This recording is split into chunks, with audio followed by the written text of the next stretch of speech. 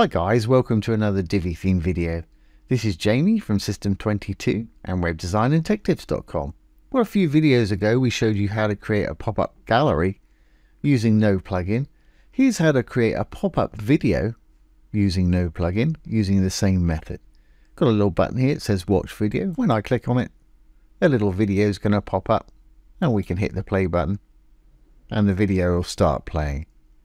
When you're done watching, of course, you can pause and do anything you want to do with any video. You can fast forward to wherever you want.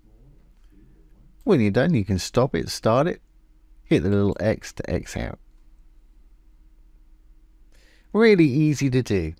We're going to have to copy a little bit of code from Elegant Themes over here to do this today, but it's really easy. All it involves is a bit of copy and pasting.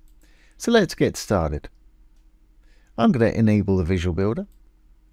While that's enabling, let's go over to Elegant Themes and I'll put this URL down below the video. If we go about halfway down the page, we're going to find some CSS code. And we need to copy it from the B of body at the top there, all the way to the closing curly bracket at the bottom there. Simply copy it, Control C, however you like to copy things.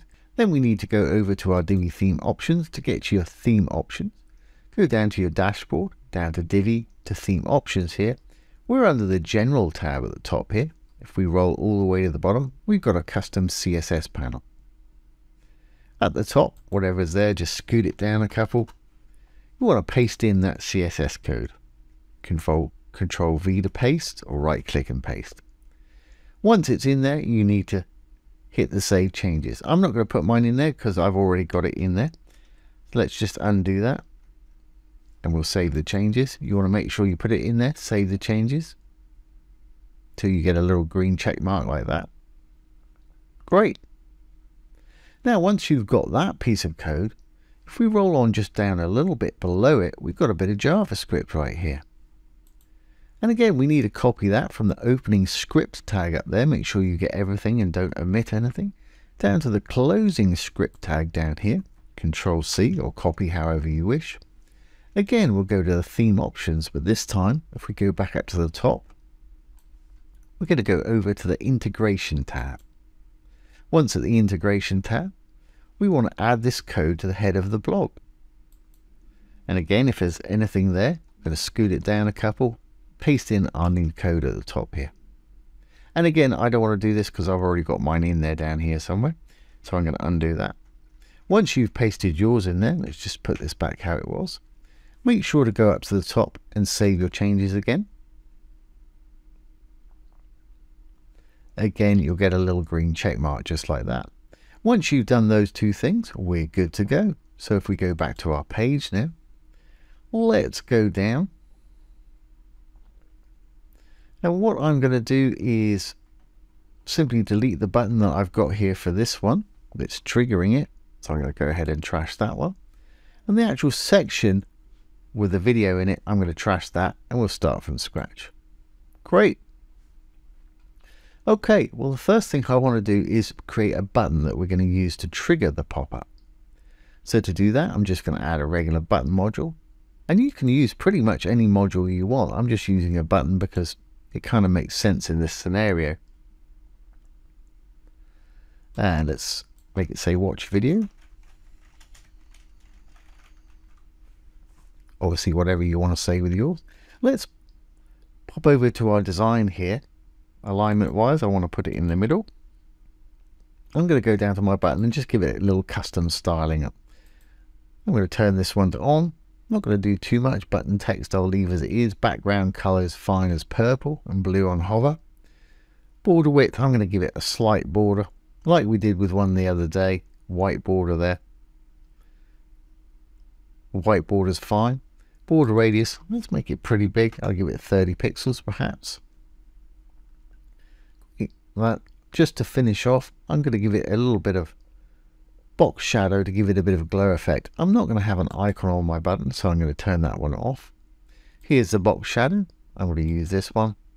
Can't really see a whole lot, but what I'm going to do is turn that white. And we got a little glow behind there. Okay, if we look at our code here, if we roll back up a little bit to above the CSS, it's going to tell us to use this class name ETLB button 1 for the trigger. So I'm going to copy that, Control C, we'll go back to our page, over to the advanced, custom CSS and classes, and you paste it in the class name. Now I've got a bit of a problem on this page. If we roll up a bit, I've got a gallery there that I'm popping up with this button. If we just save this, I look at this button, I think I've used that class name on this to pop up the gallery. So if we look at the class names here, yes, I have. So to make this work, we've got to make sure that we haven't got two of the same classes, or it's going to try and pop up the same thing. So you can have as many of these as you want if I close this out, but you want to make sure that their class names are unique. So I'm going to go back into this button. To make this unique, I'm going to go to that class name. I'm going to change the 1. Let's change it to a 3. I think I've got another one somewhere around here as well. Great, so our button should be ready to go. Let's create the video section that we want to pop up as a light box. Let's create a new section. I'm going to make it a regular section.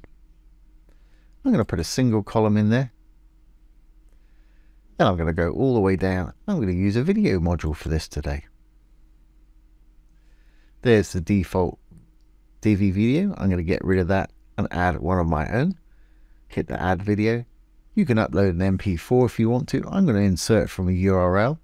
Let's go over to my YouTube channel and get a URL. Now I've got that, I'm simply going to pop it in there. And our video is going to pop up. Let's say insert into post. And it's inserted our little video into the post. Now this is going to pop up this whole section here, so I really don't want a white background. I'm going to just make that background a little bit more exciting by going into the section, blue tab for a section, green tab for a row, dark tab for a module. Let's go into the section, and background, let's give it a quick background gradient. I'm going to make these both black by just left clicking on the little stops here and putting the color in that I want. Now I'm going to add another one in the middle here. Yeah, let's make that one blue. And we'll bring these stops in a bit so it's a little bit blacker around the outsides. And that's it, we're good to go. But while we're in the section, if we go back to our page up here and roll up just a little bit more, and do have a read of this page, it tells you all about it. And it's got some great information on here. I'm just trying to get through it so you can do this as quickly as possible.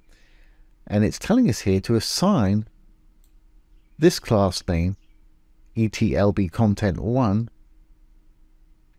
to whatever content you want to be popped up. So I'm going to copy that. Again, we'll go back while we're in the section, which is what we want to pop up. I'm going to go CSS IDs and classes. I'm going to put it in there. Now remember, we changed this button up here to a 2, and we want this button to pop up this particular section. So to do that, I need to change this. Actually, it was a 3 we changed it to. Let's change that to a 3. We'll just double check, because if you don't get this right, it'll pop up the wrong thing or won't pop up anything at all. So we've got to make sure those numbers on the end correspond. Yeah, it was a 3. Fantastic. Well, we should be good to go now. If I roll down to the bottom, hit the little purple button, save our page changes, and exit the visual builder.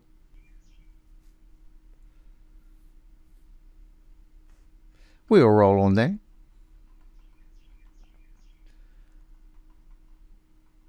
There's our gallery we made the other day. Here's the section we've just been working on. As you can see, or as you can't see, there's no actual video below it because it's hiding that module, or that section I should say. When we click on our little button here, it's going to pop up our video. We can hit play and do all the regular things you regularly do with a YouTube video. Great. When you're done, we've got a little X right here. We can X out. So there you go, guys. There's how to create a pop-up video with no plugin, using a little bit of code here from Elegant Themes. And like I say, I'll put this URL down below so you can copy and paste this code. Unfortunately, I can't put this code down below because of the pointy brackets used in the scripts and things there. So I hope you've enjoyed this today and found it useful. Don't forget, if you have any questions, pop them below the video and I'll do my best to answer them for you.